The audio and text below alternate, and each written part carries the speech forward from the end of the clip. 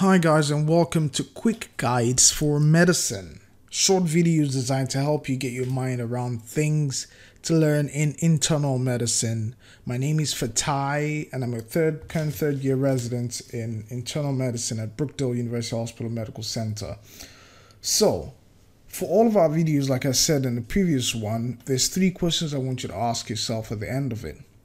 3 things for every diagnosis. How does it present? And what risk factors? 2, how do you test for the disease? 3, how do you treat the disease? At the end of every video, if you're trying to remind yourself of the things that are most important, that is how I want you to think about it, and that's how I'm going to go through the videos. Today we're talking about acute coronary syndromes. I'm going to divide this video into 2 parts, all right? The first part will focus on how the disease presents and how we test for it, and the second part we're going to focus on the treatment. So without saying too much, let's get right into it. Just an important note here, please enlarge we can watch the video in full screen to make sure the annotations are seen clearly. Okay, let's get right to it. 3 diagnoses here: unstable angina, all right, NSTEMI, and STEMI, the big one. For this video in particular, we're going to talk about only unstable angina and STEMI. So let's get right to it.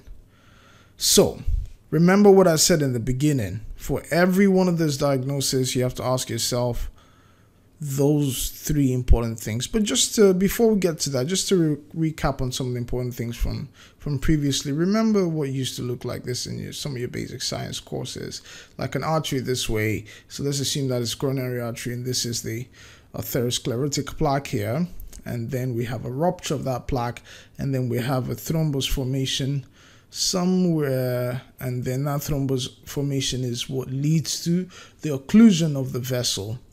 All right, and depending, we're assuming that is the blood flow struggling to get through there, and depending on the severity of the occlusion, that is what gives you the particular diagnosis within the coronary artery disease spectrum. So let's assume here this is the cardiac tissue, and if it's significant enough occlusion, there will be cardiac infarction, and then eventually cellular infarction, and then eventually you have troponin coming out. The presence of troponin obviously will further help us to categorize to get to the specific diagnosis. So let's get right to it here.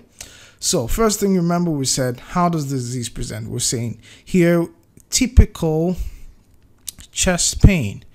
When we say typical here, we're referring to pain that is typical of coronary artery disease. Remember, it's substernal. It could be radiating or maybe not. You know, the things that aggravate it, the things that relieve it, you know, associated symptoms and all of that. But several things are important to make sure to emphasize to help us be clear that is actually pain as a result of coronary artery disease. One thing here is the pain reproducible? For typical chest pain, it should be non-reproducible. All right. Second thing, does the pain change with movement? All right. For typical chest pain, it should be that it does not change. All right, with movement. So those 2 things are very important to know. So having said that, typical chest pain, you know, substernal and all of that, it's non-reproducible, does not change with breathing movement, probably more suggestive of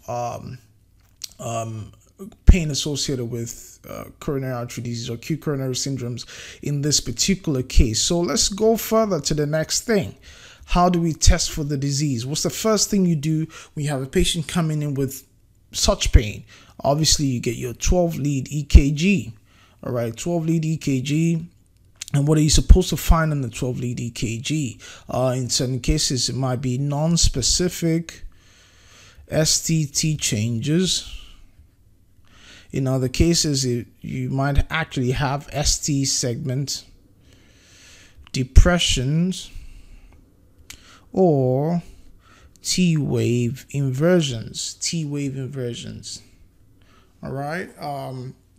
So those are some of the things you find in EKG. What other tests are you supposed to do? You go ahead and get your cardiac enzymes.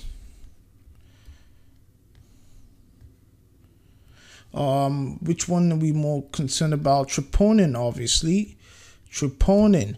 A point of note here: if the patient has told you that they're having, they've been having a chest pain for the past 24 hours, for example, remember troponin will typically come out in the first, 4 hours or so after the pain started. So you should expect troponin to be up. That's just something to help you, be clear about your diagnosis in the beginning. But anyways, back to this now. You check your cardiac enzyme in the patient that's having typical chest pain. Two, possible outcomes. It could be negative. It could be positive. All right. In this case, if it's negative, you're making a diagnosis or an assessment of unstable angina. If it is positive, you're making an assessment of NSTEMI. All right. It's also important to note that this pain here is not related to is not relieved by rest.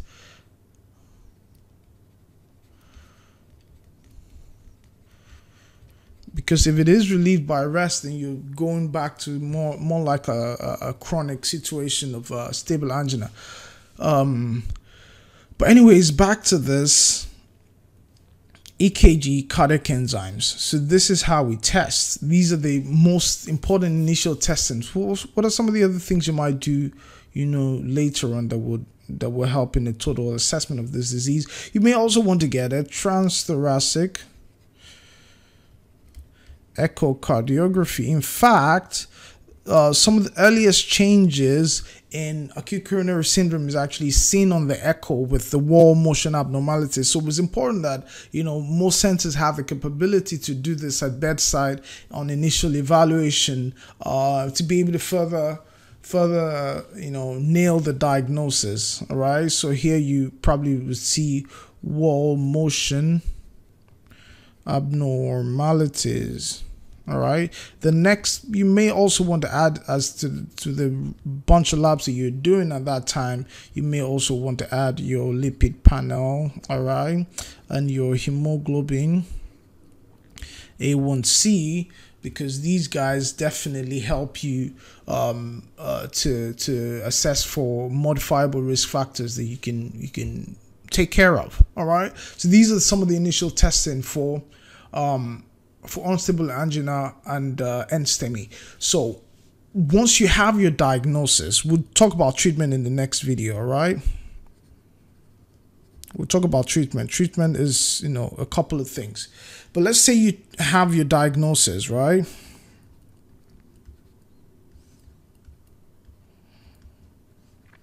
It's also important to, just for the fun of it, unstable angina is also referred to as ACS without infarction, just to further help you understand the mechanism behind it and the features of the disease itself. So we said if you have a positive ACS diagnosis, whether it's unstable angina or NSTEMI, you treat. Obviously, treatment will typically last for about 48 hours. All right.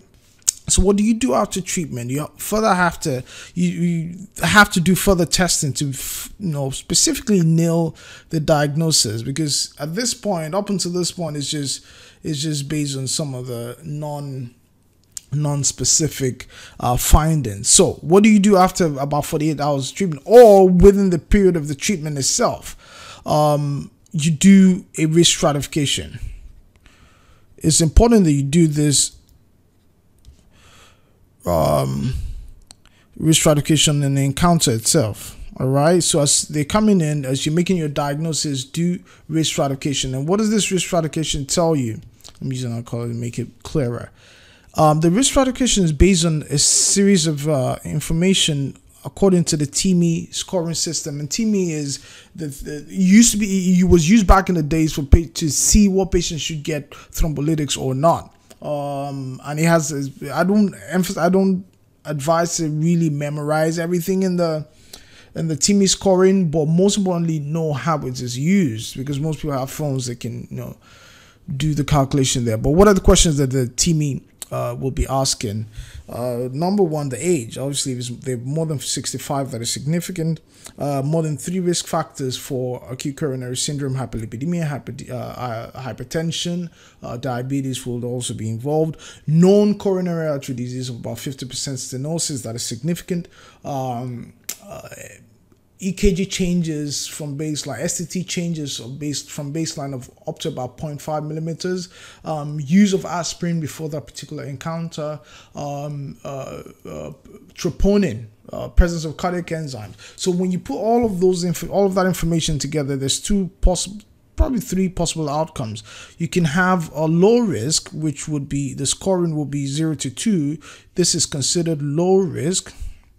All right, low risk. Or you can have an intermediate risk, which is 3 to about 5, or a high risk, which will be about 5 to 7. Let's just say 3 to 7 would be intermediate or high risk.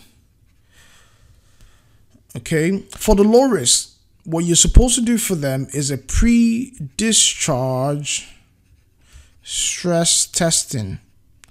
If that is remarkable, depending on whatever, we'll talk about different types of stress testing in another video. But if the stress testing is remarkable, you do coronary angiography. That's basically your cardiac catheterization. All right. And here, for intermediate or high risk patients, you go straight and do your coronary angiography. Please note that this cardiac catheterization that we're talking about here should be done at least within the first 24 hours. You don't wait for your treatment to be completed before you do the cardiac catheterization. If you think that they're high risk, you definitely go into cardiac catheterization straight away. But there's also some patients, right? There's also some patients that, as they're coming in, you can almost say immediate or urgent catheterization for these group of patients. For example, if there's hemodynamic, let me use another pen there, sorry guys.